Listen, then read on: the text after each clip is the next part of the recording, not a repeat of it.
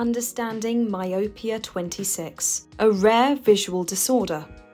Myopia, better known as short-sightedness, is a global health problem in which the eye grows too long, meaning it cannot produce clear images of objects in the distance. The common form of myopia is readily treated through the wearing of glasses, contact lenses, or conducting laser surgery. It is also polygenic, meaning that many genes are likely to be involved in its inheritance through generations. In contrast, certain rare forms of the disease start with severe short-sightedness in children, and ocular elongation tragically progresses to near-complete blindness by the time the sufferer reaches middle age. These rare forms are usually controlled by just one single gene. Dr. Feher at the Biological Research Center in Szeged, Hungary, is working with Dr. Sale and Dr. Sohaja, ophthalmologists from the University of Debrecen, to better understand this rare but devastating class of visual disorders.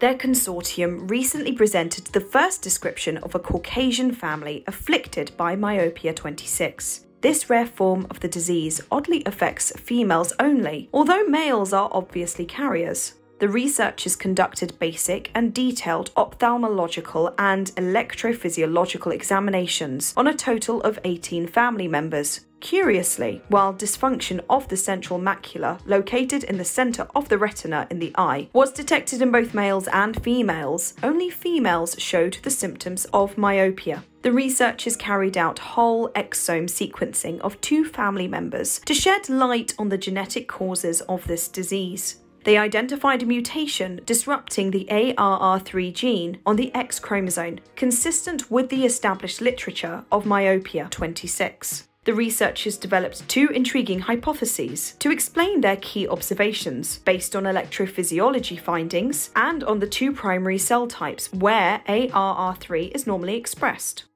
The first of these cells are known as pinealocytes, or cells of the pineal gland, the central endocrine organ controlling circadian rhythm. Decreased ARR3 function here may lead to a circadian rhythm defect, for example a disturbed sleep-wake cycle, which is known to cause ocular elongation and myopia. Cones are the second type of affected cell, the retinal cells responsible for coloured vision. Distinct cone types specifically sensing red, green and blue light have been identified.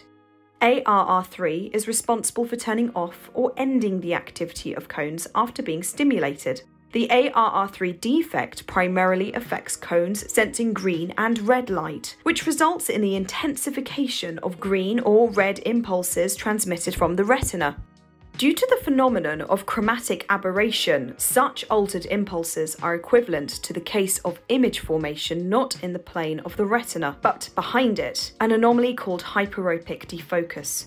It is known from animal experiments that hyperopic defocus also leads to ocular elongation, therefore myopia, in due course.